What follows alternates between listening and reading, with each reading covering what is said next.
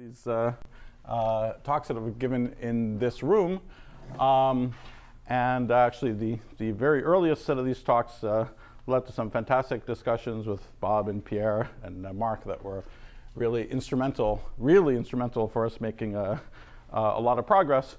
But then there's been a number of layers of developments after that. And I'd like to tell you about our latest thinking about this general subject and the kind of geometries or positive geometries that we've run into and how we're thinking about them.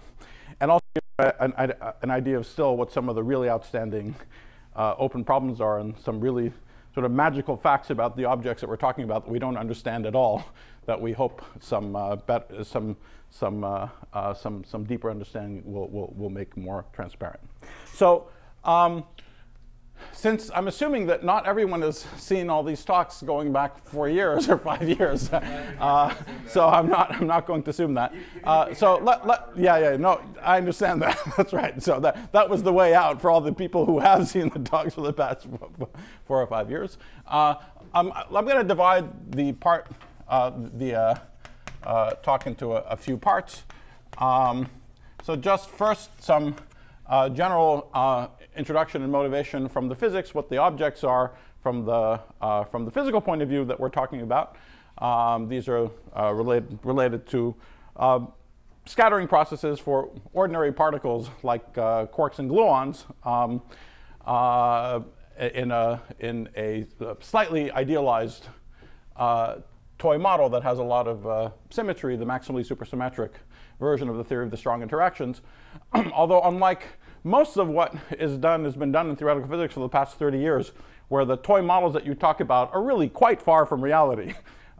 Here, the toy model is closer to reality than any other toy that people have played with over the last 3 decades, in the sense that in the leading order of approximation, it's identical to reality. Okay? So we'll be talking about something called tree amplitudes, for example, and that the simplest version of this geometry, the amplituhedron, involves trees. And these objects literally compute the high energy scattering of gluons when you collide protons, not just in exotic places like the Large Hadron Collider, but billions of times a day when cosmic ray protons hit atoms in the atmosphere. These experiments are done by human beings, they're done by nature. It's something which happens in nature all the time. And the things that we're talking about literally describe those processes to the leading order of approximation. Okay. So it'll just be a little bit of motivation from the physics. Then, as far as the mathematical part of the talk goes, there are really two parts. And I'll mostly, at least in the first part of the talk, there is a geometry. This is related to positive Grassmannians, but it's something which is extended to what we call the amplituhedron. And the rough relationship between a positive Grassmannian and an amplituhedron is that the positive Grassmannian is like the inside of triangles, and the amplituhedron is like the inside of polygons or polytopes. Okay? So it's a Grassmannian generalization of polygons and polytopes. But there's a geometry on one hand, and there's a certain canonical differential form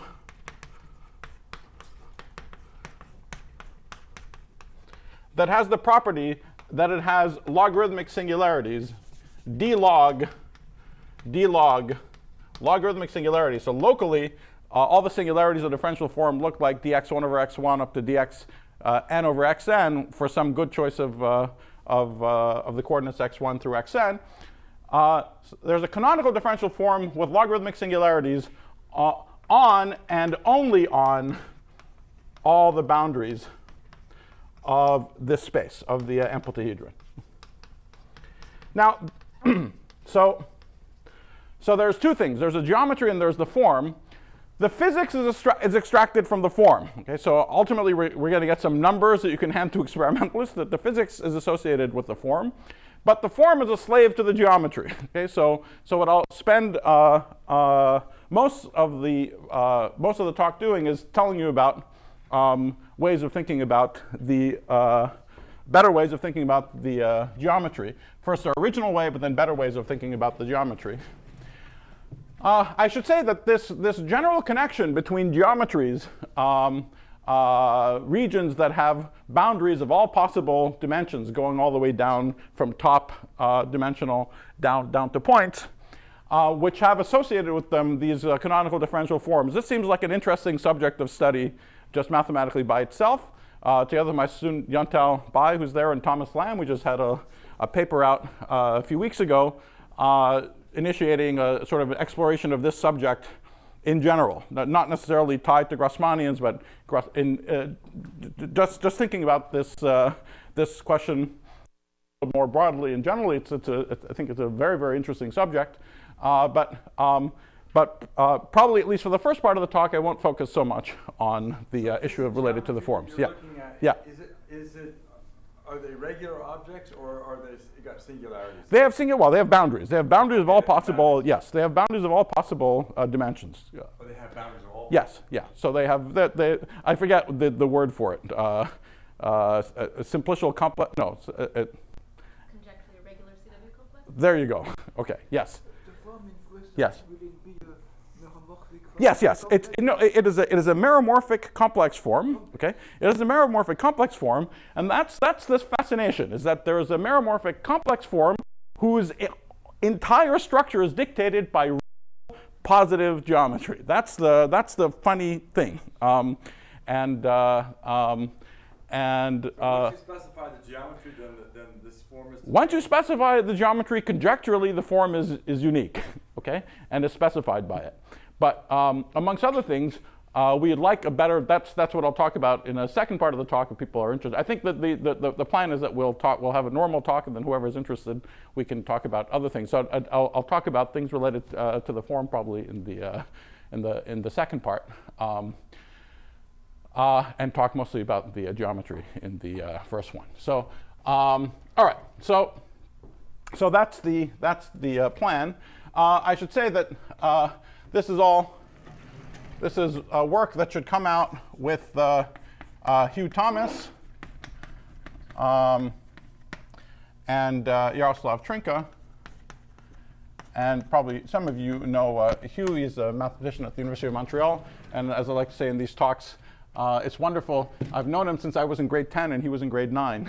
And after all these years, it just so happens he knows everything that one needs to know about cyclic polytopes to be useful for our subject. So it was really wonderful that we got to work together on this. OK, and it should be coming out. The paper should be coming out pretty soon. All right, so first, a little bit about the physics. And let me translate things in directly the language that we'll need. Very naively, we're thinking about the scattering of a bunch of particles. These could be gluons. So there's n particles, 1, 2, 3, up to n.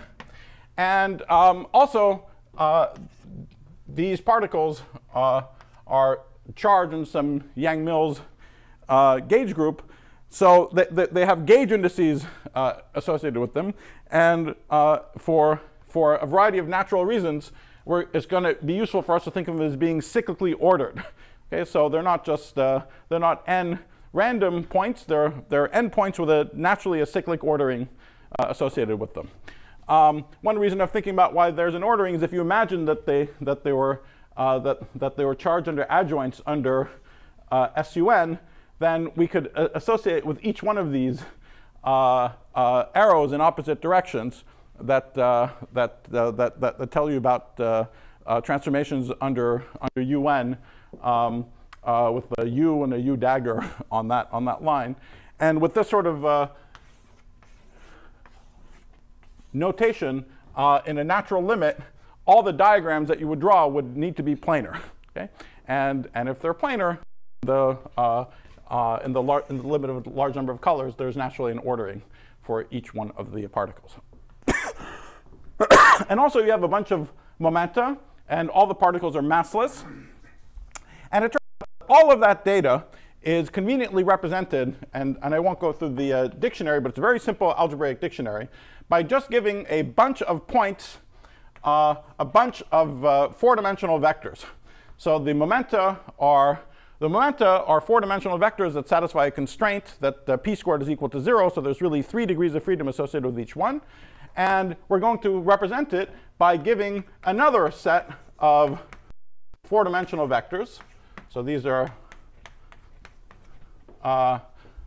four-dimensional vectors. So these are going to be in C4, or in most of the talk, I'll actually imagine they're in R4.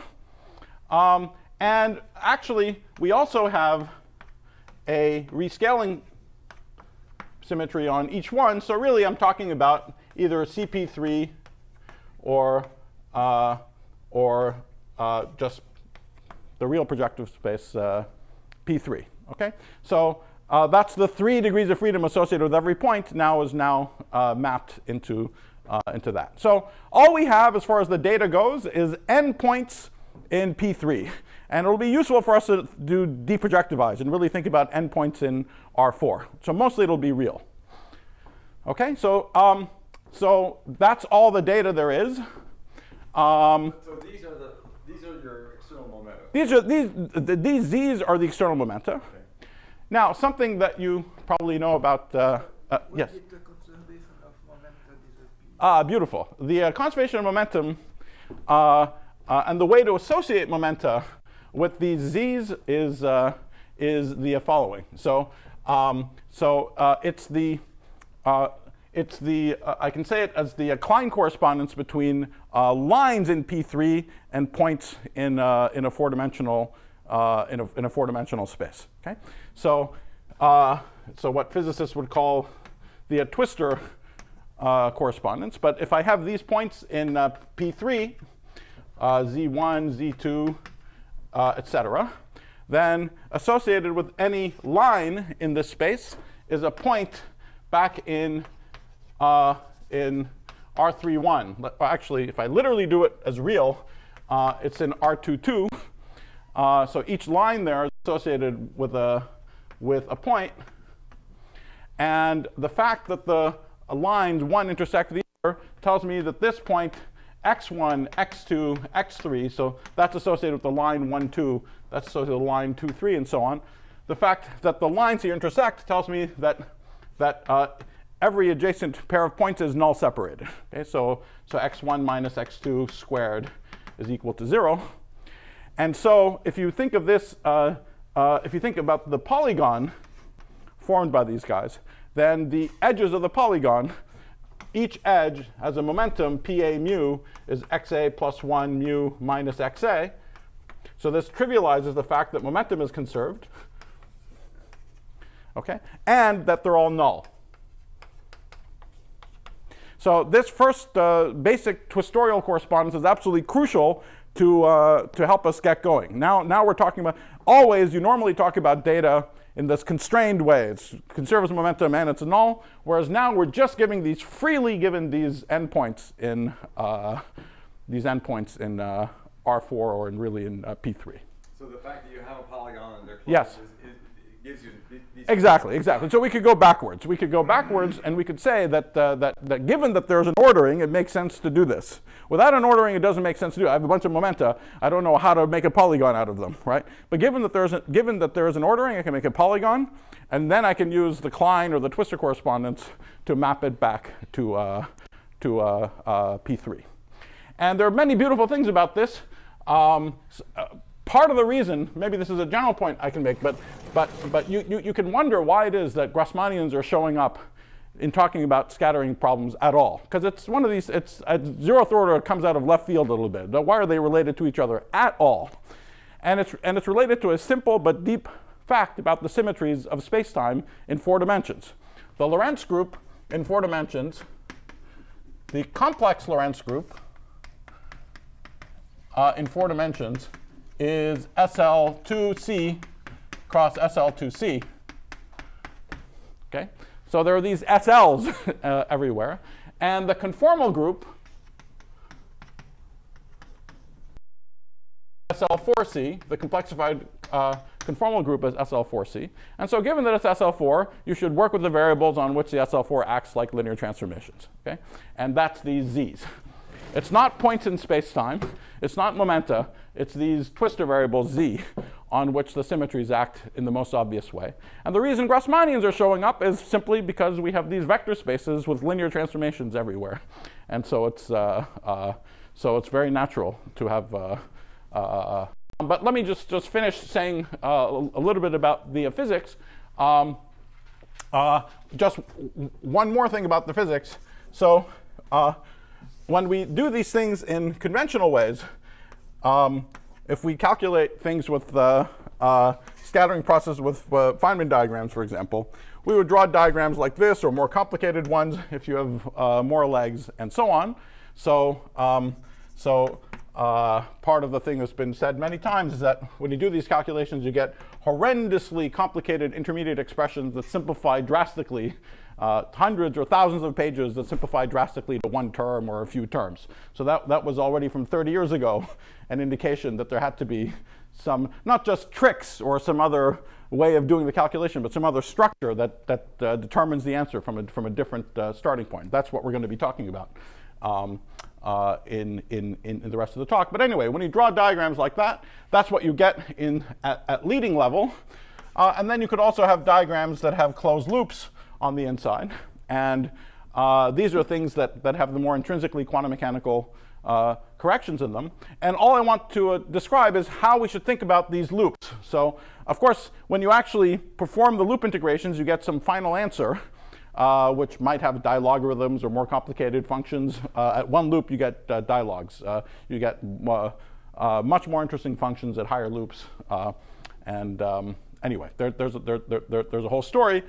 But we're going to concern ourselves with the integrand of these expressions before you do the integrations. That has a huge, in other words, it's the guts of what these pictures actually, it's what these things look like before you do the integration that still has a huge amount of information about the physics in it. In a sense, it has more information in it that you're removing when you do the integral to get the final answer. So this sort of integrand object knows more about what's going on. And it also has the advantage of being just a rational function. Okay?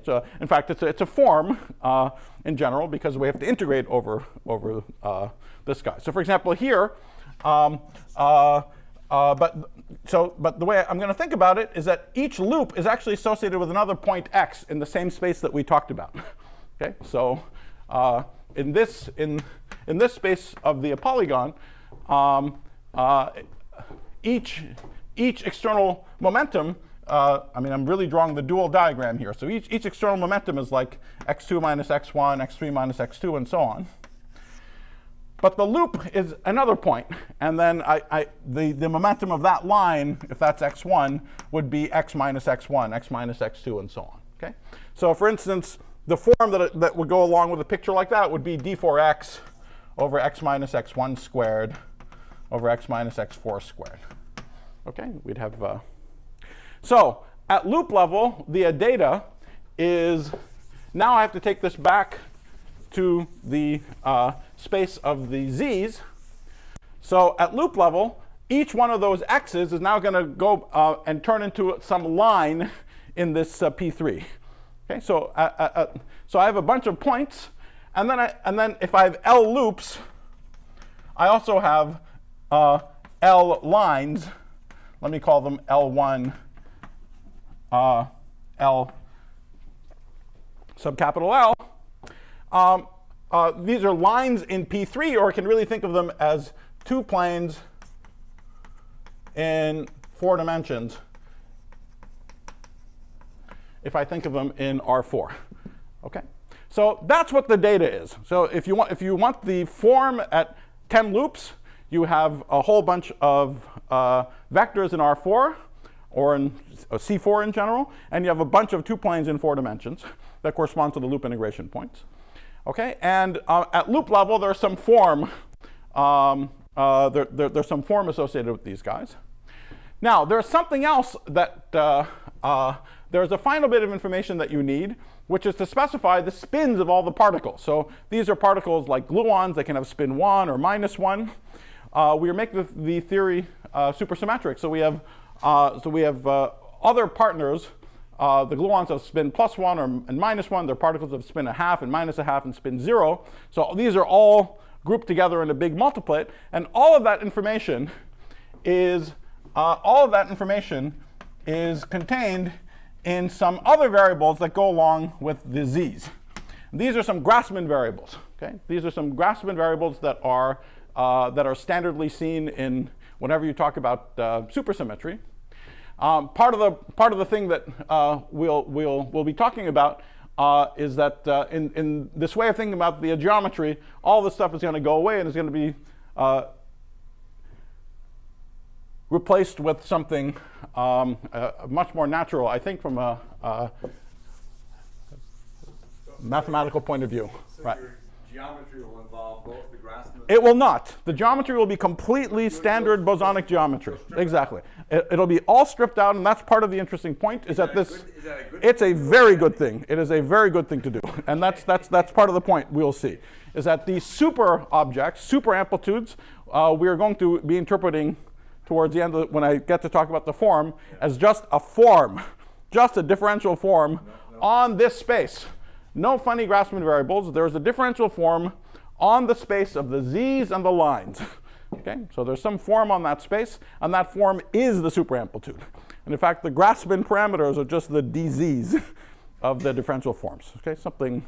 So that's part of the point is that it's not super geometry; it's ordinary geometry, but the presence of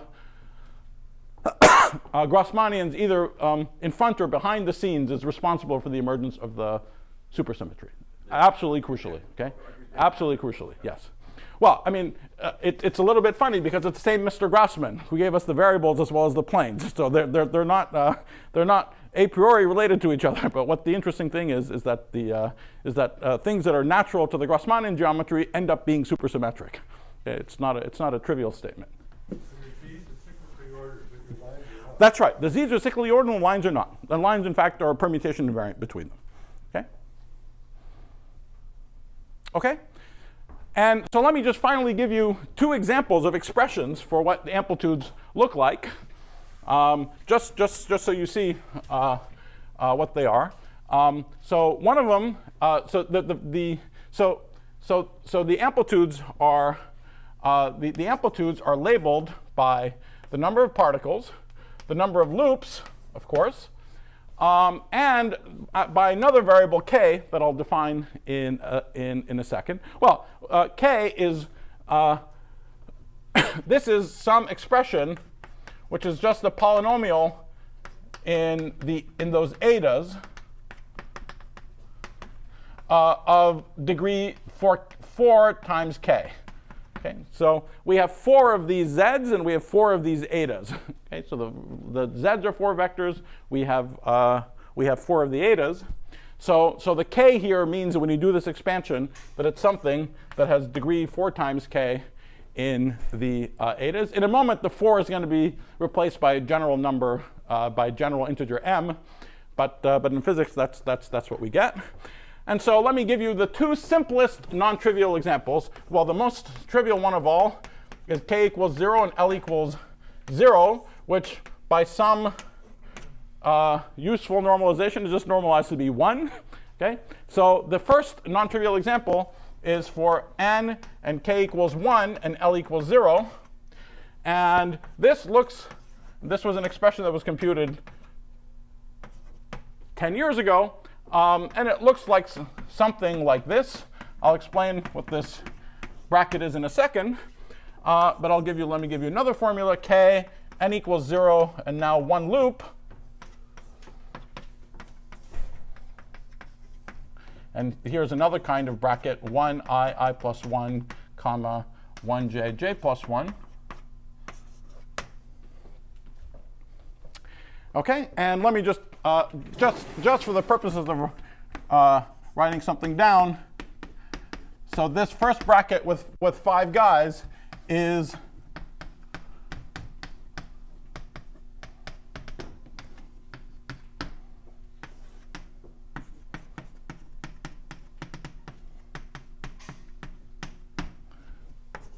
and this second funny bracket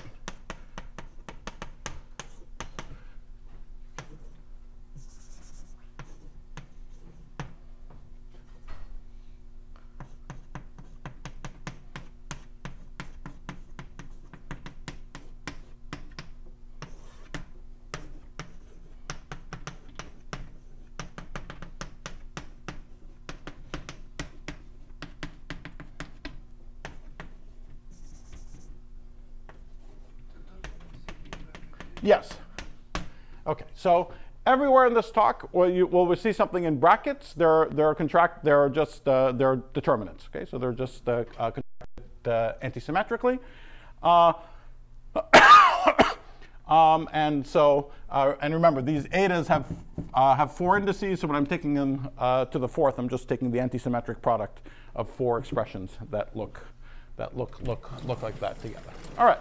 So now the only thing I want you to take away, just A, there are some simple concrete expressions. Here the line is thought of as so in an expression like this, the z's are 4 vectors, remember? So this L is a 2-plane in 4 dimensions. So I can canonically contract the 2-plane in 4 dimensions with any other 2 vectors. That's what these objects are. And up here, 1i plus 1 intersects 1jj plus 1 is a line in P3, again, that I can, these are 2 planes. They intersect on a line, and I can contract it with this other line. Okay? Yeah. Yeah. So let me begin with the first one, the 1, 2, 3, 4. Yes. Yeah. 1, 2, 3, 4 is you just put z1, z2, z3, z4, and you take the determinant of that matrix. Okay, so it's just contracting them with the antisymmetric tensor. And the same everywhere. The brackets are the same. So this thing is, so I can think of L as being I can think of L as being a 2-plane. That's the span of L1 and L2, let's say. And so LAB would just be this determinant, L1, L2, AB. Okay. So these are all just what, 4 by 4 determinants. They're all 4 by 4 determinants. These are all 4 by 4 determinants. And all I want you to see from these expressions is, for example, I told you that all of these things are supposed to be cyclically invariant, and yet this doesn't look cyclically invariant. Here, like particle 1 is playing a privileged role. The same here. Okay? And associated with that, these have all they have prescribed poles. The only poles that they're allowed to have would be when I and I plus 1 and jj plus 1 become coplanar, for example, or when this line intersects I and I plus 1. And so these are indeed poles of each one of these expressions. There's all kinds of spurious poles as well that of course cancel in the sum. This is a complicated rational expression. These are just complicated rational expressions. I just want you to see what they look like. Okay, so and in fact, this is really a form. This is really a form. I need to multiply this by. I mean, that's the prefactor of. This is. I have to multiply it by the form on the space of lines on the space of 2 planes in 4 dimensions. Okay, it's just it's a prefactor in front of that form. Okay, good. So in general, this is in the usual way of thinking about this thing. It's an expression. There's a polynomial in etas of degree 4k, and a form, which is a form of degree 4 times L if you have L loops. Okay, and it's 4 because the space of 2 planes in 4 dimensions is 4-dimensional. Okay, it's just G24 is 4-dimensional. So for each one of them, I have 4 degrees of freedom. So it's maximum degree. Yes, it is maximum degree in this exactly. It's maximum degree in the space where the lines are moving around. Just to hop ahead, we're going to see that there's a much more natural way of thinking about this as a 4 times k plus L form with no etas at all, but a 4 times k plus L form just on the space of the z's and the lines. That's after you stripped out the After I do all the stuff that I haven't told you about yet, but there's going to be a picture for the amplitude. Just to jump to the end, there's going to be a picture for the amplitude directly on the configuration space of the standard bosonic data as a differential form. Okay? Now this differential form is going to have some special properties. It'll have logarithmic singularity somewhere. There's some image of this object, the amplituhedron, just in this space. Okay? And then when you extract out the pieces, there's a 4k piece. So there are pieces of this form that have 4k dz's. Okay, and we can identify these dz's with these Grassmann variables of the super objects. Okay, but now in this space it's not top dimensional anymore. Okay, so it's yes. Where are the etas in your expression for one loop? Oh, there's nothing there, because at one loop k is 0. Sorry, because I've done k equals 0, so there happens to be no etas there at all. Okay. Okay, so that's so all I wanted to see, we have these forms. They're given in very simple ways, but which obscure some obvious symmetries. And the things that I've talked about here, again, this introduction has been given in these talks like basically every time. And the picture that emerged associated with the amplituhedron was that these formulas and forms are really related to some geometry, to the geometry of this object, the amplituhedron. And these formulas are actually correspond to triangulations of this geometry. We can triangulate the geometry in many, many different ways, but there's a geometry that can be triangulated, and once you understand the geometry, you can go back and find the associated form.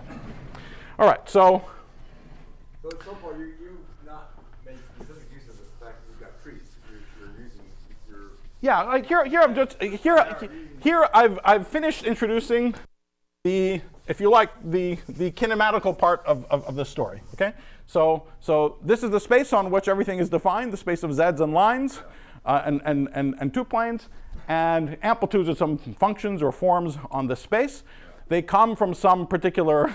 They come from Feynman diagrams and path integrals and all the rest of it. And now we're going to declare that they're actually the answer to a completely different question, okay? To a completely different question that's naturally posed in this space to begin with. What you want to do eventually is to get out of the function of the z. What I want to do eventually is just get the function of the z's and even do the integrals, okay? So I really want to perform the integrals over these loops and understand the transcendental functions that I get. It's just that, yeah, so the hope is if we understand this part of the story perfectly, it'll tell us something about the nature of the answer. This is still the integrand. And that's why we're only dealing with rational functions, okay? Very complicated, but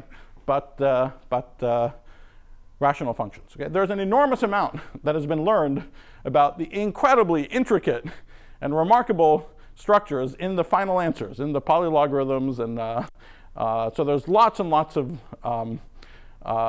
of beautiful things that show up in the final answer, but which are clearly connected to the structures that we're seeing internally. So we want to understand things properly and understand everything that we can correctly about this, and hopefully that sets it up in a way that makes doing the integrations obvious. Let me just as a tiny teaser. Along those lines, since you asked the question, you see, even you take this very simple expression,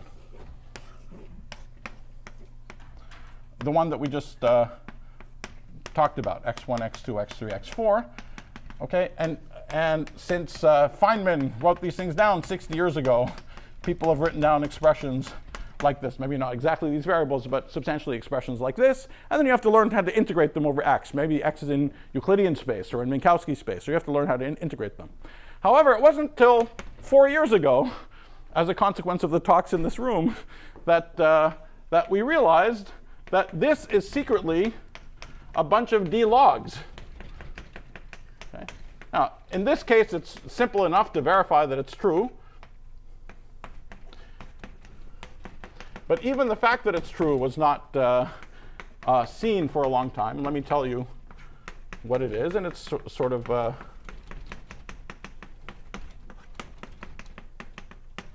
so x1, x2, x3, x4 are 4 points in R4, or we're really in R22, right, in the picture that we have. We can go back and think about them, if you like, as 4 lines in P3.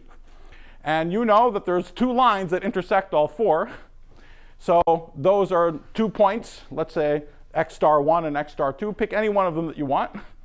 Then the d log of these expressions is equal to this thing that we want to be integrating. Okay? This thing is not obviously 4 d logs, but it is 4 d logs. And in fact, this is true of everything. It's true of every integrand. All the integrands are expressed as sums of d-logs, even though they're not remotely obviously come out like that from Feynman diagrams. Okay? So that fact is just hardwired into the entire story that I'm going to tell you. Because the whole story I'm going to tell you is going to produce the answer as the sums of pieces in these triangulations that are just individually all d-logs.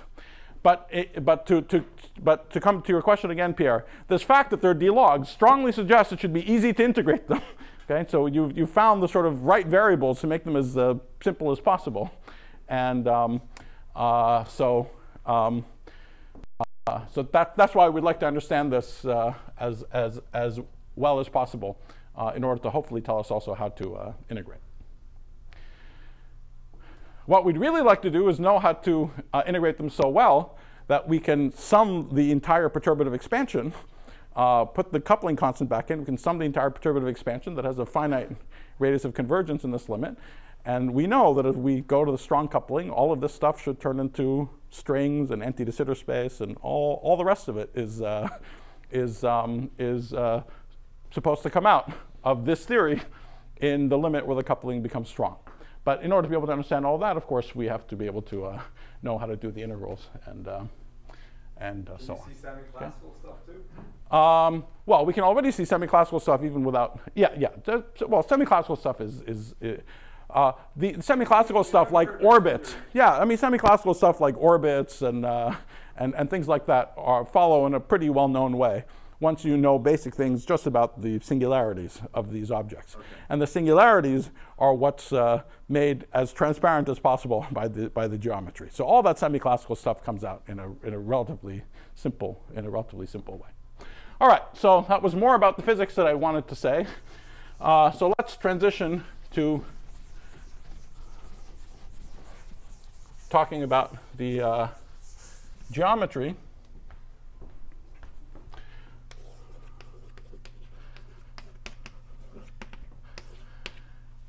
And let me stick. So the geometry is labeled by exactly the same things, and one more variable. Well, let me stick with the trees first.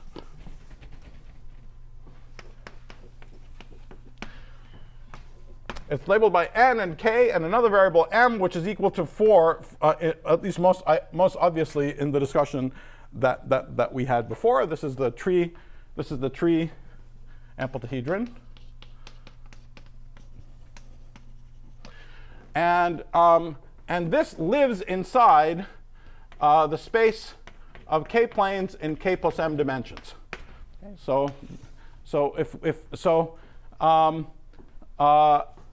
and I'm going to imagine that that I have external data z1 through zn now, which are not 4 vectors like they were before, or not even m vectors, but they're going to be m plus k dimensional.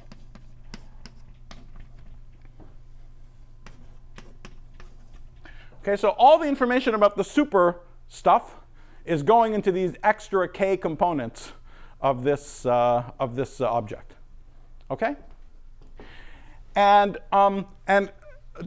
just in order to be able to say who is the extra part versus who is the m-dimensional part, there's also a k-plane in k plus m dimensions. So there's a k-plane y, which is a k-plane, which is the y's are labeling the points in gk k plus m.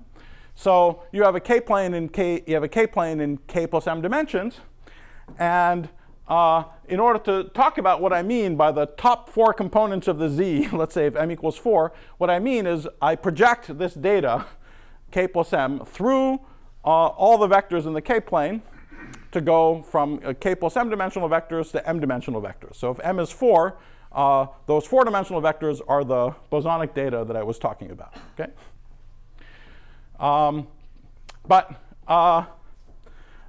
But as far as defining the space, this is the external data is n k plus m dimensional vectors, and in gk k plus m there's going to be some region. There's some simply defined region. And to motivate the region, it's all motivated by generalizing polygons and polytopes. So if I think about all the points in the projectively inside this polygon, all those points I can think of as being a linear combination of the external of the z's specifying the external points, but with all the c's being positive. Okay, so if all the c's are positive, then I'm or all negative. But from now on, I'll just I'll abuse terminology and say the word positive instead of all positive and all, or all negative. Okay, so if I fix these z's, so the z's are three-dimensional vectors. So projectively, there are these points. If I fix the z's and I span over all positive c's, then I'll cover the interior of this. I'll cover the interior of this polygon. And of course, yes, that's right. And so of course, it's also important for this picture that the z's are convex, and the convexity of the z's is guaranteed by saying that these 3×3 determinants made out of the z's are all positive if they're ordered. Okay? So that's what the inside of a polygon is. There's positive external data, positive in the sense that all the ordered minors are positive, and you're adding them up positively. It's a positive sum of positive external data. For fixed external data and scanning over all C's, this fills up the inside of the polygon. And I can do this for, now I can do this for any polytope. I can do it for any polytope at all. If I take literally this construction and I just go to higher dimensions, then I'm not getting a random polytope. I'm getting a very special polytope, which is the cyclic polytope. Okay, so if I just take but exactly the same construction, I now go to higher dimensions, and this is giving me the inside of the cyclic polytope. Sorry? No, because I'm doing this all projectively. Okay, so I'm doing it all projectively so that the divided by the sum over all the c's happens automatically. All right, so this is the basic notion that we're going to generalize, and sorry.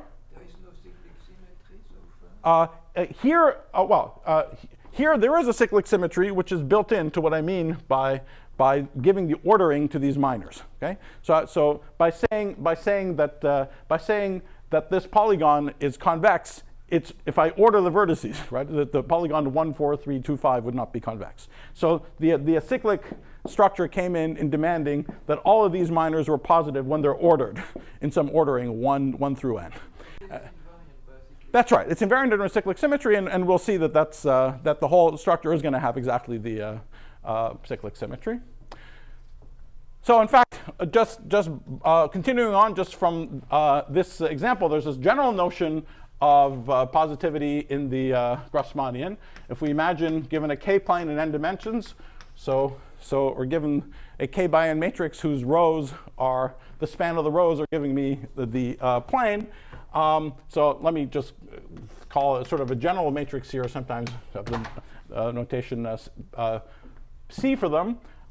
Then there's a notion of kind of the analog of the inside of a simplex in the Grassmannian is the positive Grassmannian, and that's the case where all these ordered minors are positive if A1 is less than AK. Okay, so I order the columns and I demand that all the minors are positive. This notion of positivity is almost cyclically invariant. It has an annoying minus sign, but it does have a twisted cyclic symmetry under C1 goes to C2, C2 to C3, and the last one has to pick up -1 to the k minus 1 times the first one. And if you do that, then everything is still positive. So there's this little twisted cyclic symmetry. Okay, but now let's talk about the generalization of this formula to the amplituhedron. So so I don't just have one y, but I have k y's. Okay? And the span of those k y's is going to give me the k plane in k plus m dimensions. So this alpha runs from 1 to k. And so I want to consider all y's that are a linear combination of my external data. These are the z's, which are still positive in exactly the same ways we had before. And so I want to consider linear combinations of them. So that's summed over a. Okay? All right. So I want to fix this, and I want to sum over all. I want to fix the z's, and I want to scan over all c's. But I want to have some notion of positivity for the c's, just like I did for the polygon. And so I will demand that the c's are positive in the sense of the positive Grassmannian. Okay, so the c's are in the positive Grassmannian G plus Kn, and again, that just means that all the ordered minors for the c's are positive, and we're scanning over them, and the z's are fixed data, fixed external data, and here it means that ZA1 through ZA k plus m, because this k plus m dimensional, are all positive. Okay. So that's the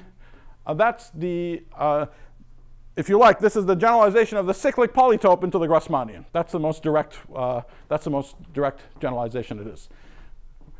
We think of it as a double generalization where the positive Grassmannian generalizes triangle or simplex, and then in this this C dot Z map is generalizing the notion of a polytope into the Grassmannian. Okay? Now, in fact, you can define this map not just when the z's are positive, just like for ordinary polytopes. We didn't have to have all the z's are positive. The central idea is you want to make sure that this map is always projectively well defined. So you want to make sure that it's impossible for the right-hand side to ever go to 0. So it's impossible for the left-hand side to ever be 0. That clearly makes some positivity demands on the things that appear on the right-hand side. And this is the most trivial way of satisfying them. And that's perhaps why the cyclic polytope is the amplest polytope somehow. Okay? Or there's something natural about it. But certainly you can take any polytope whose vertices are the z's will clearly satisfy this. Okay? So there's a more general notion of a Grassmann polytope that you could talk about. Thomas Lamb had a paper, maybe other people, talking about the constraints on the z's that are necessary for this map to be well defined in general. So in a sense, the whole subject is about Grassmannian generalizations of polytopes. But the amplituhedron is the Grassmannian generalization of the cyclic polytope. And that's what we'll be talking about. And a final point to make here, which has to do with this annoying twisted cyclic symmetry, is that this annoying twisted cyclic symmetry is actually absent if m is even. If m is even, the amplituhedron is just cyclically invariant. Or, I mean, by which I mean is acted on by a cyclic symmetry directly. And that's because the minus sign that you pick up on the last column of C is matched by the minus sign you pick up on the last column of Z when m is even. Okay, so when m is even, these objects are cyclically invariant. When m is odd, they're not. And that's also well known about cyclic polytopes. Cyclic polytopes are cyclic when they're in. So is the y the amplituhedron? Is that what you're calling it? Yes. So this geometry inside GKK plus m is the tree amplituhedron. Oh, the tree. Okay, this is the tree amplituhedron, and we'll be talking about trees for a little while. And this was our usual definition of the amplituhedron.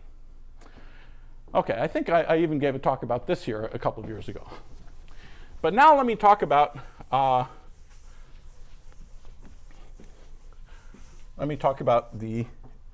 new picture finally. Let me do it here actually. So there's a few funny things about this.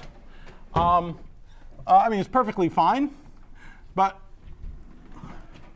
a few funny things. Well, purely from this point of view, there's nothing wrong with it. But if you think back to the physics, it was strange that we're dealing with supersymmetry in this way. These extra k, this extra k part to all the z's. In other words, physics really doesn't have external data in k plus m dimensions, right? It just has momenta, ordinary particles, nor does it have this k-plane. Okay? So they've always felt like some sort of auxiliary construct. But anyway, certainly this makes perfect sense, but it's one motivation for searching for another picture that's maybe more intrinsically m-dimensional and doesn't have all these extra components. But that's the kind of a vague motivation from physics. More directly and practically, we just have the simple pragmatic question that this isn't a very useful way of checking whether a point is in the amplituhedron or not. Okay, so, and we can even go back to the case of polygons. So if someone just hands you a point and you want to check is it inside the polygon or not inside the polygon, then if the only definition you knew is that y is c dot z, you have to hunt around and see if it's possible to express the point as a positive combination of all the external vertices. And it's a very many-to-one map. That's another way of saying it. It's a highly redundant map because the space of C's is much higher dimensional than the space in which the polygon or the amplituhedron lives. Okay, so that's one. So that's a very practical question. You know, just on the computer, someone hands you a y, you want to check it in the amplituhedron or not. How do you check it? Okay, so we want a more intrinsic, a more invariant definition for what y is. Well, for whether a point is in or out. Now, in the case of polygons and polytopes, is a very classic and standard way of talking about this. There's two standard ways of talking about a polytope. The vertex-centered, at least two. There's a sort of vertex-centered way, the thing that cares about the vertices, which is the convex Hall idea, this one. And then there's a definition that cares about the faces, which cuts out the polytope by a bunch of inequalities. Okay? So we have this y is c dot z picture that's a sort of vertex based, and then we have another one which says that y together with a whole bunch of boundaries is positive. Okay? And okay, so this is the one which is effective, right? Someone hands you a point. That's the fast way of checking whether it's inside or outside. You just check these inequalities and see if they're all satisfied. So we'd like to find some analog of this for the amplituhedron. And you can ask whether the most obvious thing works. The most obvious thing is to find the obvious codimension 1 boundaries of the amplituhedron and just check whether just applying the obvious codimension 1 boundaries is enough to force y to be inside the amplituhedron. Now, so let me tell you what the obvious codimension 1 boundaries are. And let me restrict myself to even m for now. A little later, we'll see that m equals 1 is actually the sort of master behind the scenes of everything. But let's restrict ourselves to even m. And let me even just do m equals 2. Then it is easy to see that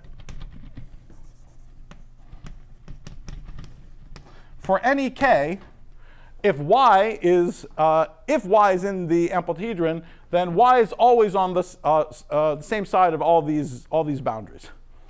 Okay, where you always have to be careful if it's because of this twisted cyclic symmetry. For example, if k equals 2, it's not n1, it's 1n. Okay.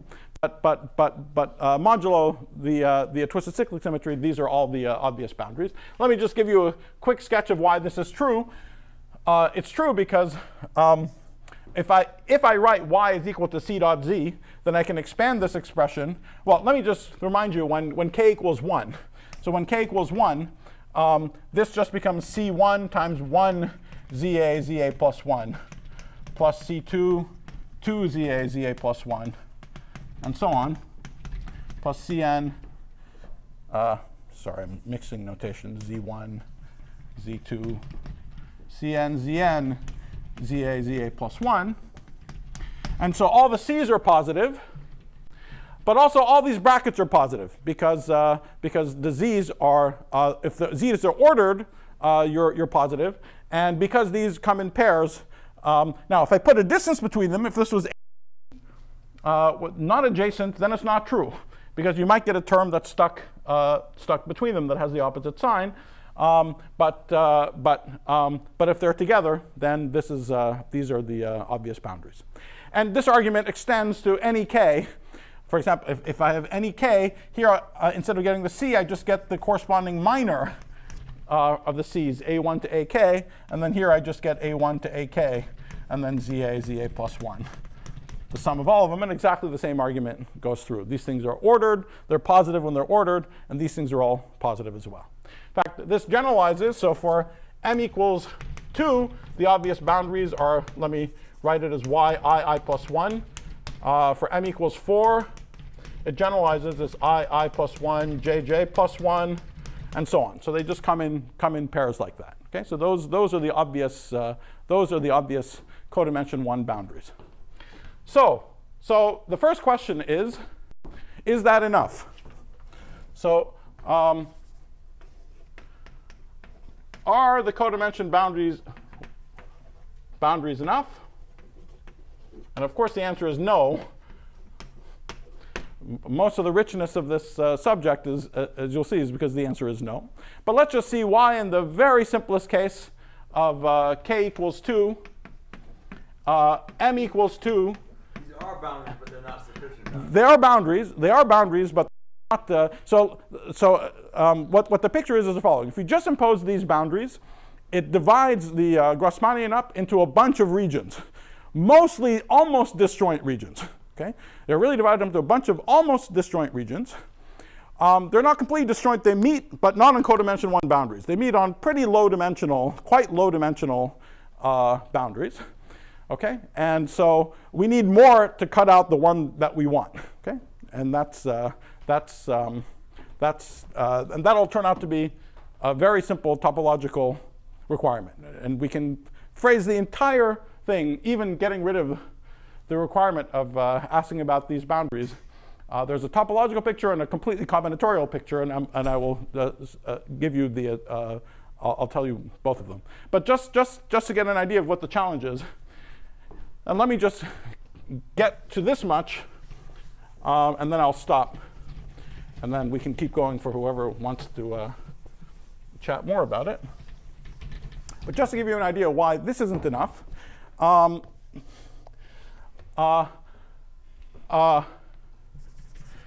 For that case, k equals 2, n equals 2,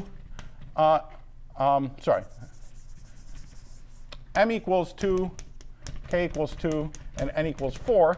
Actually, let me say just slightly more generally, when n is equal to k plus m, when n equals k plus m, the Z matrix is just k by k plus m dimensional, so we can set it to the identity. And in this case, the amplituhedron is the same as the positive Grassmannian.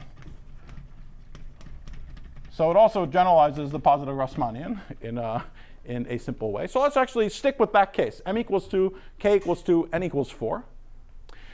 And in this case, we can just say what all the inequalities are. So when I say that y is equal to c dot z, it immediately tells me the following things. It tells me that y12 is positive, y23 is positive, y34 is positive, y14 is positive. But the fact that the minors of C are positive tells me that y13 is actually negative and y24 is negative. Okay, so in this simple case, these are the inequalities that cut out the amplituhedron. That shouldn't surprise you. When it's a positive Grassmannian, the positive Grassmannian is specified by just giving a bunch of inequalities, so all the minors positive. I'm just translating that into this y space. But you can see why it's not enough to just say these. Okay? It's not enough to just say these, because while there is famously a Plücker relation that tells you about these guys,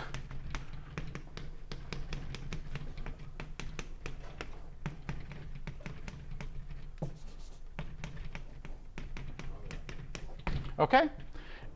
If I tell you, so in the usual the positive Grassmannian, you say if all these minors are positive, this is the reason why these guys are boundaries, but those aren't, because I can't send them to 0 before sending one of these guys to 0. Okay? So that's why I said the entire richness of the subject has to do with exactly these Plücker relations and the way the plus signs make an appearance in the Plücker relations. But if I don't tell you anything other than the signs of these guys, then it's compatible with either these both being positive or both being negative. Okay? And that's why it's almost breaking the space up into disjoint pieces. Okay? You have to go to pretty high dimensional boundaries before they actually meet. Okay? So it's not enough to just say the inequalities. We need something that detects the correctness of the signs here. Okay? You're saying there are two pieces here? That's right. Here there are exactly. There are two pieces where they're both positive or they're both negative. All right. So now let me tell you what the new picture is. Let me just say quickly what the picture is, and then, as I said, we can stop and have further discussions if anyone's interested. So the idea is, in order to decide whether something is or isn't in the amplituhedron, what we're going to do is look at the whole configuration. So we have some z's and we have this y. But we're going to project everything through y. Okay, so we start with a k plus m. We start with a k plus m dimensional space. And here we have a k-plane y. And we have our data, which is z1 up to zn. These are k plus m dimensional vectors. But I'm going to go from here to an m-dimensional space. So I'm going to project through y.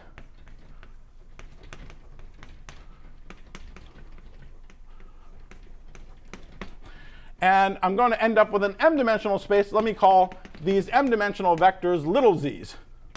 Okay, so these are going to be m-dimensional. Now, what do I mean by project through y?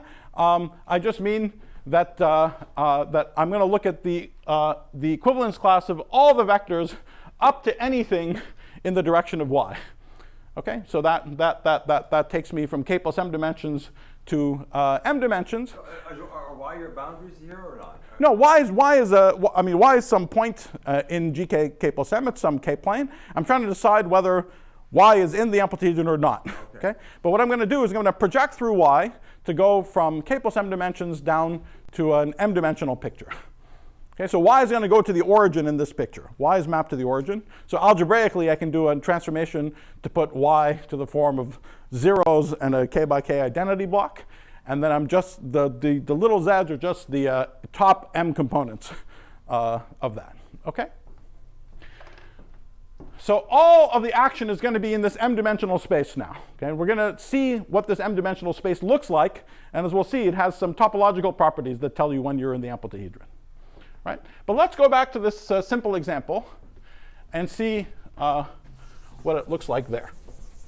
So this is k equals 2, n equals 2, n equals 4, m equals 2. So the picture is two-dimensional.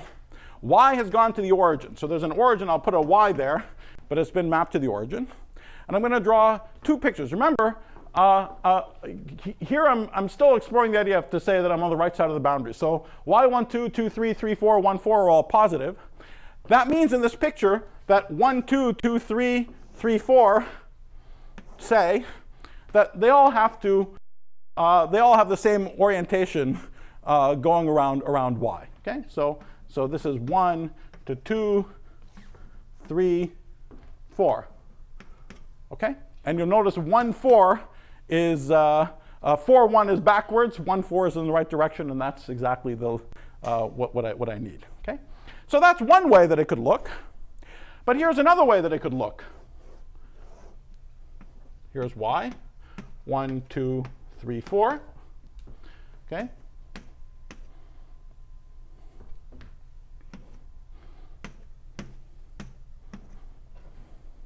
So those are two different pictures for y. In both cases, all the boundaries are right. because everything is winding around in the same direction. But I just said the obvious word. What distinguishes the two of these guys? Well, first notice, of course, here, this guy is in the amplituhedron because y13 is negative, and y24 is negative. Okay, because 24 is going backwards, 31 is going backwards. Whereas here, y13 and y24 are both positive. Okay, so this guy is in the amplituhedron, and this is out. Okay, is that clear from that picture, right? Okay, so what's the difference between these two pictures?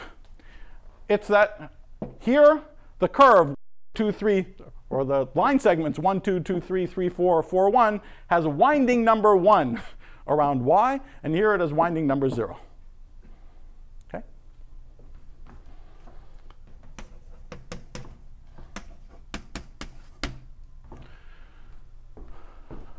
Okay.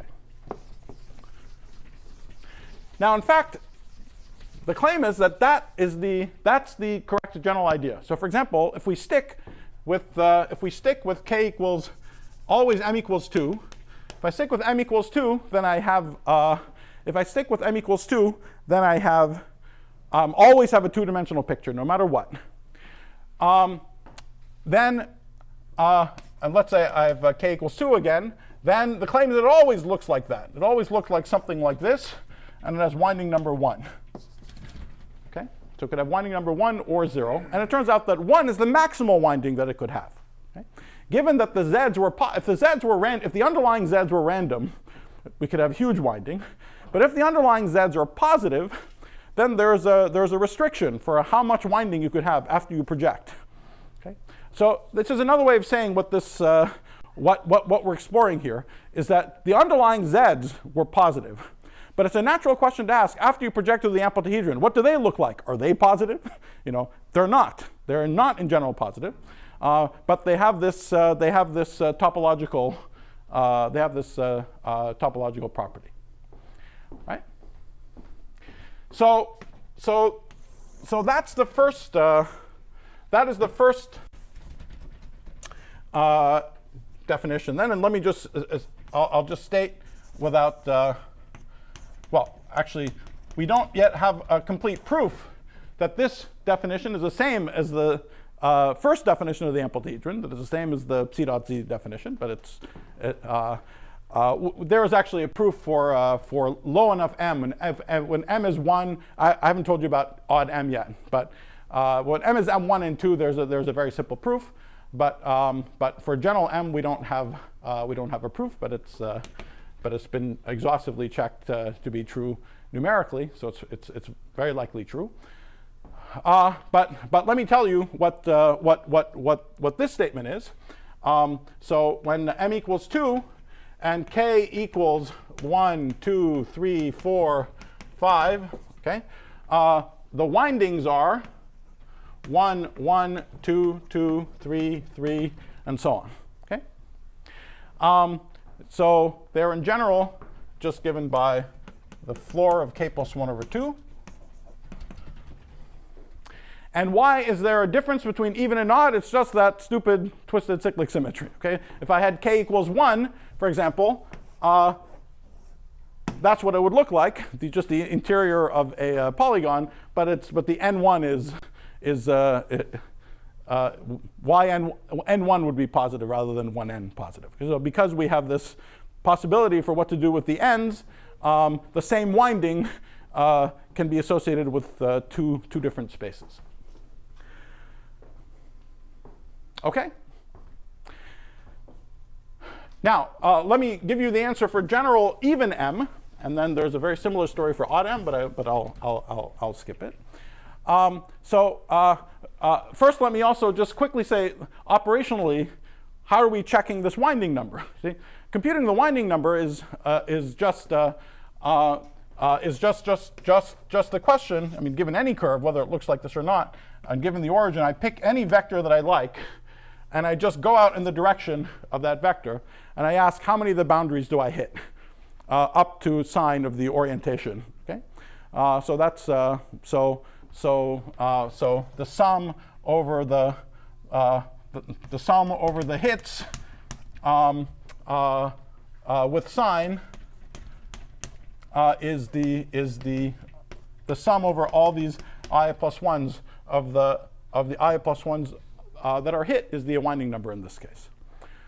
Now, what's the notion for in general? So when we go to m equals 4, now we have points in 4 dimensions, and I want to talk about a notion of winding. So I want to so here I had a natural one-dimensional space which is made out of the I plus 1s, and it was closed. The sum of all the I plus 1s is closed.